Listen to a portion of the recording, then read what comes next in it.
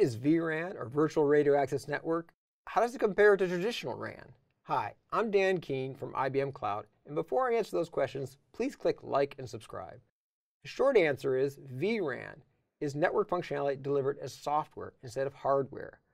Communication service providers are already investing in 5G, so the timing is good to be able to think about other ways they can make their networks more flexible. That's where virtual radio access networks, which follow the Open RAN architecture, can help. To better understand vRAN, it helps to compare them side by side. vRAN versus traditional RAN. So we've all seen a traditional site of a cell tower. Up there is an antenna. Along with the antenna is a remote radio unit, or RU for short. Down on the ground, there's a different device called a baseband unit, or BBU. The BBU takes the signals from the RU and then forwards it on to the next place in the chain, the central unit. The central unit is connected to multiple BBUs within a small region and concentrates them to forward it on to the core network. So for vRAN, the picture starts out basically the same. We have a tower, antenna, and RU. But what's different is, instead of the BBU, we have a different device called a VDU, or Virtual Distribution Unit. It then connects to a different piece of equipment called a VCU, or Virtual Central Unit, which connects then to the core network just as before. So on the surface, these look pretty much the same, but there are some key differences. The BBU is a fixed piece of hardware, proprietary with fixed capacity.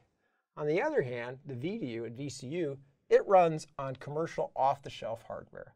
And then installed on that is software called a VNF, or Virtual Network Function. That provides the same functionality as the BBU, but using software on commercial off-the-shelf hardware. So now with that quick overview, let's look at 3 different scenarios to see how they differ. The first one I call road trip.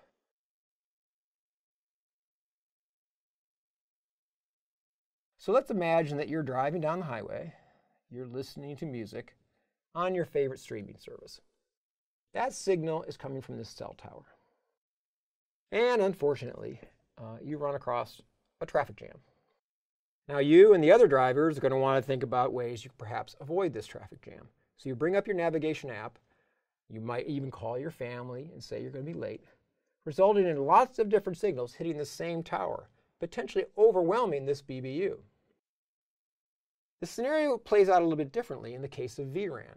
Now I showed just one VDU in the initial drawing, but more realistically, a CSP would install multiple VDUs in what's called a VDU cluster. So that means they can handle the situation much more elegantly because they can bring on additional capacity on demand. So let's look now at another scenario, which is not quite so unpredictable as road trip, I call downtown. So we have a cluster of buildings. And with that cluster of buildings, we have lots of people. Because there's lots of people, we can make predictions about what their usage patterns might be. And so that means we'll be able to plan, essentially, or automate what capacity we need at what times. For example, if we have office workers that come in the morning, take lunch, and then leave in the evening, we might see rises in demand at those specific times. But in the evening, we may only need minimal capacity, and thus we can apply the level of capacity that's required given the demand. Okay, there's one final scenario that I would like to cover, one that doesn't involve monitoring the dynamic nature of the network. I call this one campus. So we've left the highway, we're no longer downtown, we're on campus. And on this campus, they have a cell tower. It's serving 5G.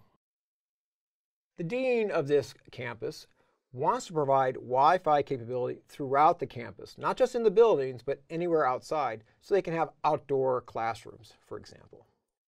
So the CSP can make an offer to them.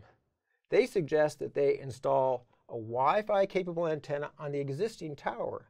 And because the VDU is software-based, that means they can install new services. In this case, a a Wi-Fi capable VNF. That Wi-Fi capability can be brought up during the day while students are there and be used actively. And then the evening, where the demand drops off, they can also reduce the capacity that it provides, therefore offering a lot more flexibility in how they deliver services. And here we offered a lot more dynamic way of addressing our capacity demands. Together, these two really paint a picture of automation. Now, automation, or network automation, is really a separate topic in and of itself and deserves its own video, so please look below in the description for links about it. Thank you for watching. If you have questions, please drop us a line below.